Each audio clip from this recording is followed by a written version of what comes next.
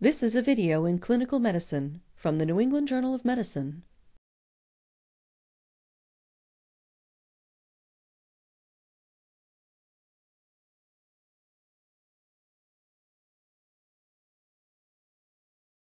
The ability to obtain peripheral intravenous access is an essential skill for all physicians. Although considered one of the simplest invasive procedures, mastering this potentially life-saving intervention requires refined skills and experience. Cannulating a vein, particularly a small one, can be challenging. The purpose of this video is to demonstrate how to access peripheral veins using an intravenous catheter. Peripheral intravenous catheterization is required in a broad range of clinical applications, including intravenous drug administration, for intravenous hydration, transfusions of blood or blood components, during surgery, during emergency care, and in other situations in which direct access to the bloodstream is needed. Relative contraindications to inserting a peripheral catheter in a specific site may include infection, phlebitis, sclerosed veins, previous intravenous infiltration, burns or traumatic injury proximal to the insertion site, arteriovenous fistula in an extremity, and surgical procedures affecting an extremity. Other situations may preclude obtaining peripheral intravenous access. For instance, extreme dehydration or shock may render cannulating collapsed peripheral veins impossible. Some patients may lack suitable peripheral veins because of prior chemotherapy or intravenous substance abuse. When access to peripheral veins is impossible, and in other situations in which accessing peripheral veins may take too long, insertion of a central venous or intraosseous catheter or peripheral venous cut-down may be required. A detailed understanding of the venous system of the upper and lower extremities will facilitate successful cannulation. The upper extremities have two primary venous systems: the cephalic vein, traveling on the radial side of the forearm, and the basilic vein, originating from the ulnar side of the forearm. Although venous anatomy may vary considerably from patient to patient, these two systems generally remain distinct, other than communicating at the antecubital fossa and the wrist. However, be careful to avoid inadvertently cannulating the brachial artery, which usually lies just medial to the median cubital vein. The same applies for the radial and ulnar arteries at the level of the wrist. Use careful palpation to identify arterial pulsations to minimize the possibility of this complication. The venous system of the lower extremities consists of the greater and lesser saphenous veins. The greater saphenous vein originates from the medial side of the dorsal venous arch of the foot, passes just in front of the medial malleolus, and follows the medial border of the tibia to the knee. The lesser saphenous vein originates at the lateral side of the dorsal venous arch, passes behind the lateral malleolus, and pierces the muscle fascia of the gastrocnemius muscle.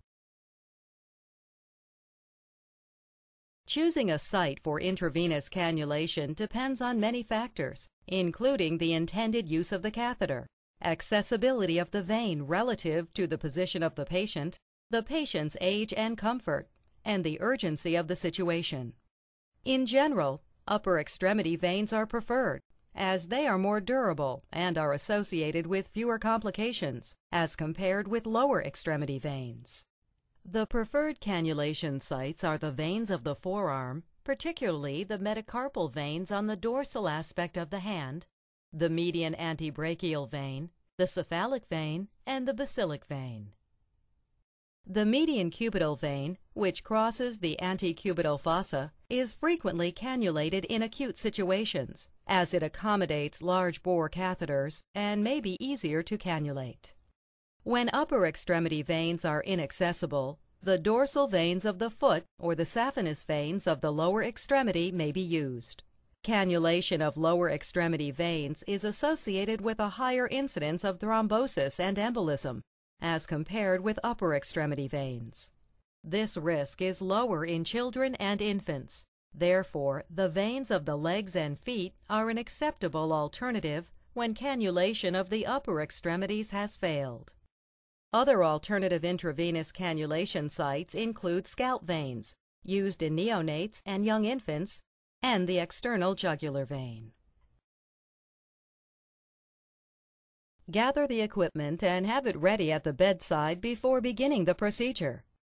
You will need gloves, eye protection, a non-latex tourniquet, chlorhexidine-based antiseptic solution, sterile 2x2 gauze, a saline flush, a transparent occlusive dressing and tape, and appropriately sized catheter ranging from 14 to 24 gauge, an intravenous fluid bag with tubing, and a sharps container.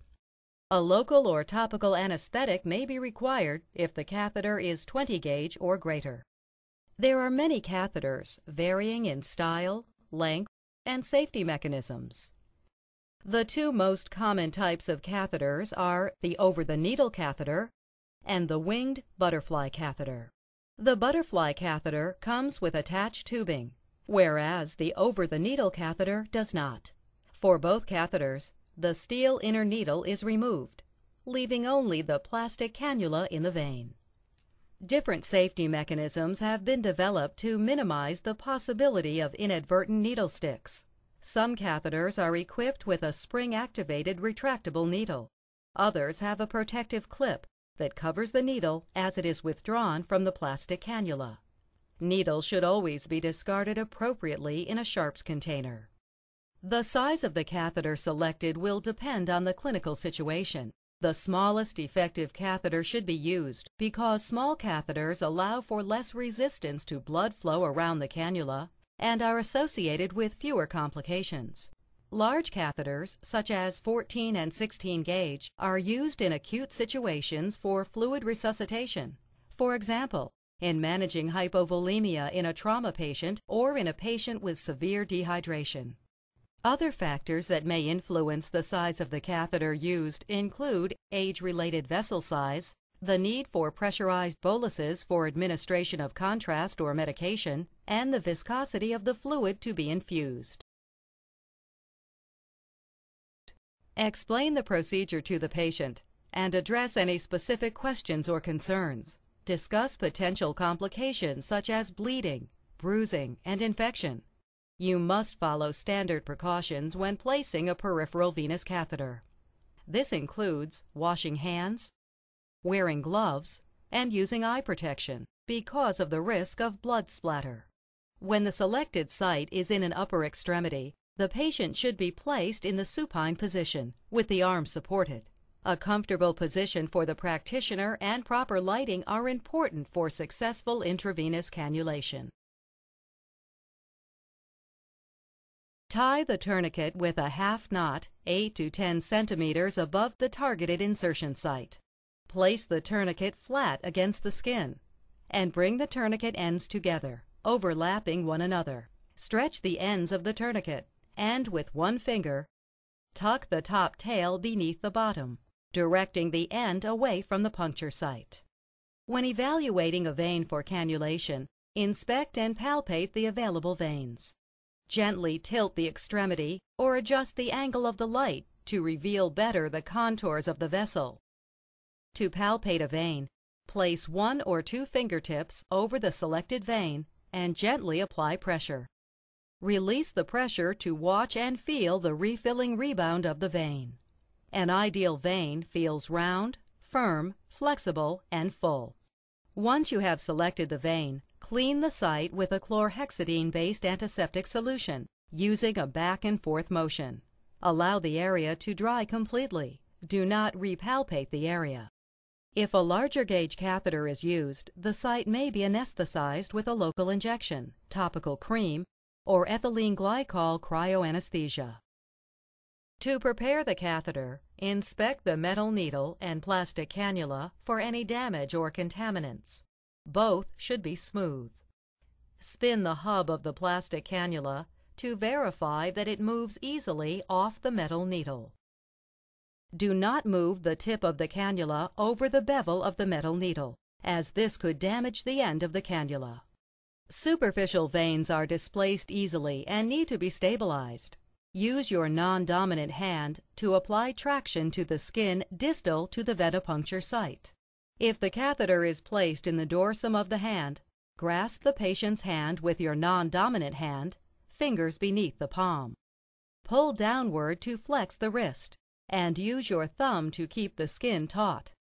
If a forearm vein is selected, use your non-dominant hand to encircle the patient's arm. Place your thumb on the skin distal to the venipuncture site and pull down. Regardless of the venipuncture site, always maintain a firm grip on the patient's hand throughout the procedure. With your dominant hand, insert the metal needle bevel up at a 5 to 30 degree angle through the skin and into the vein. The angle used to approach the vein is dependent on the depth of the vein. A lesser angle is required for superficial veins. Do not insert the catheter too deeply, as this risks penetrating the far wall of the vein. When the catheter enters the vein lumen, watch for the initial flashback of blood, which will slowly fill the catheter chamber. Once the metal needle and plastic cannula are in the lumen, lower the catheter so that it is almost parallel to the skin. Hold the end of the catheter with the thumb and index finger of your dominant hand. Maintain tension on the vein and the skin, stabilize the needle, and carefully advance the catheter into the vein. When the catheter has entered the vein lumen completely, remove the tourniquet. To prevent blood loss from the open plastic cannula hub when the metal needle is removed, place direct pressure over the vein proximal to the end of the catheter, and place a gauze pad beneath the cannula hub. Remove the metal needle from the plastic cannula and place it in the sharps container. Never attempt to reinsert the metal needle into the plastic cannula. Doing so may shear off the plastic cannula, releasing it into the bloodstream, resulting in a possible embolus. Make sure that the tourniquet has been released, and confirm that the cannula is patent by flushing it with normal saline. The volume used depends on the size of the vein and the gauge of the catheter. Check that there is no swelling, redness, leakage, or discomfort around the insertion site. Attach the intravenous fluid tubing to the cannula and start the fluid infusion. Ideally, you should secure the cannula with a transparent occlusive dressing placed over the cannula hub. Confirm that the hub of the cannula is clearly visible through the dressing to facilitate monitoring. After securing the cannula with tape, loop the intravenous tubing and secure it away from the insertion site. Looping the tubing may prevent accidental displacement of the cannula, decrease cannula manipulation, and lower the risk of venous contamination or irritation. It is recommended that you write the date of insertion on the dressing to facilitate determining how long the cannula has been in place. To reduce the risk of infection, continue to review the indications for peripheral intravenous catheterization and remove the cannula as soon as possible.